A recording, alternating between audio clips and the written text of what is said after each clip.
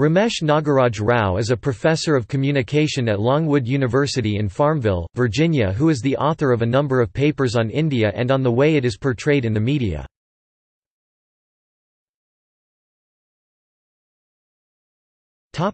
Career.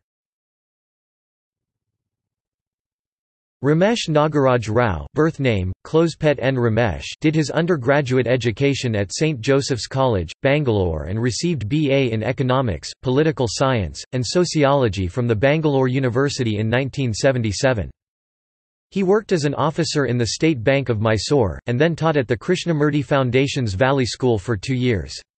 While teaching there, he earned a postgraduate diploma in journalism from the Bharatiya Vidya Bhavan, Bangalore, and was the winner of the Kulapati Munshi Award for writing. Rao worked as a copy editor for The Hindu for a year before he left India to pursue graduate studies in the U.S.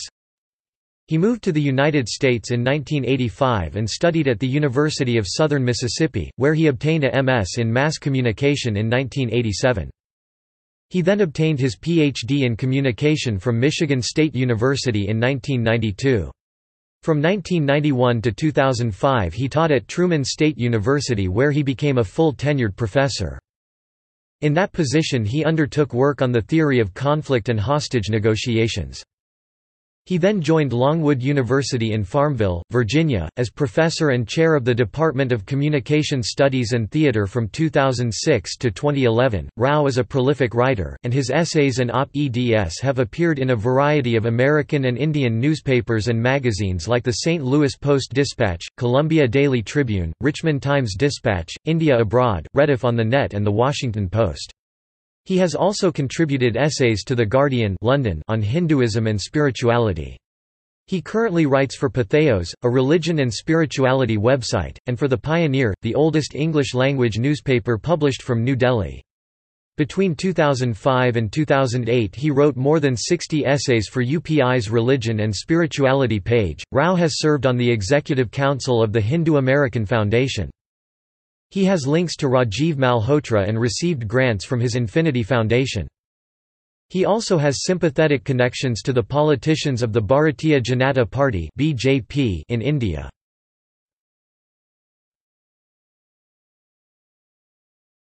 Topic: Publications. Books. Selected articles.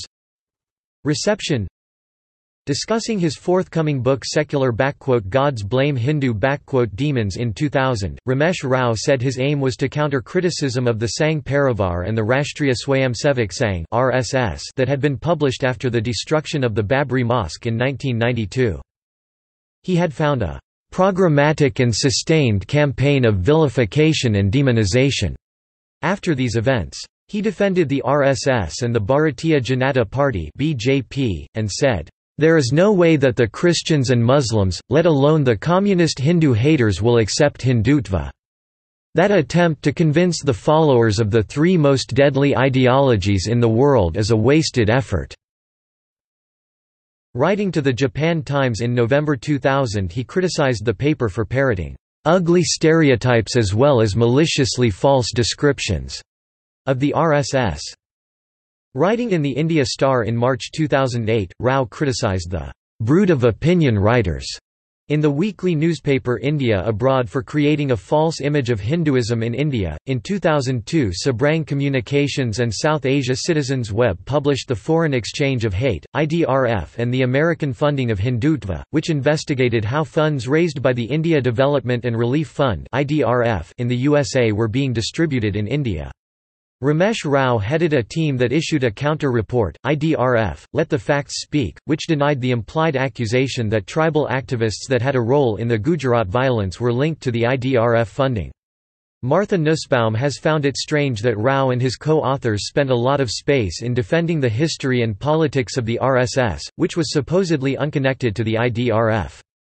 Much of the book is also devoted to personal attacks on the authors of the Sabrang report, with labels such as lies, more lies and noting but lies, as well as their caricature as leftist intellectuals with Pakistani connections.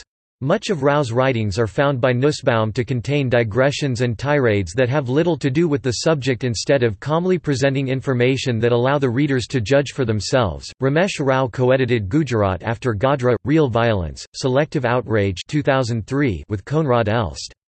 This book includes a critique of a Human Rights Watch report that claimed complicity of the state in the 2002 Gujarat communal violence, authored by Arvind Bal.